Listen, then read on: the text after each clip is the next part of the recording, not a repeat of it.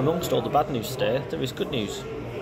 Ian Blackford is facing a leadership challenge from Stephen Flynn, who is the MP for Aberdeen South. It turns out that people within the Westminster section of the SNP have had enough of Blackford. Let's face it, no one takes him seriously anyway, nobody in Westminster.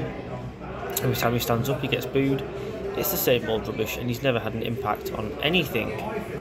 Next month, the AGM, the annual general meeting of the SNP, will take place, where Stephen Flynn has already launched his leadership bid and to table a motion for a leadership contest.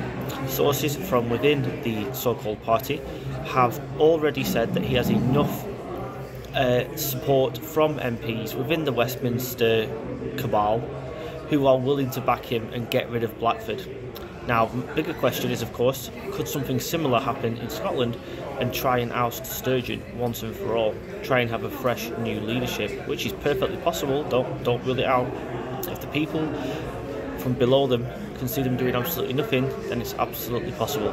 Very interesting story, and we'll see what happens, and I will drink to that.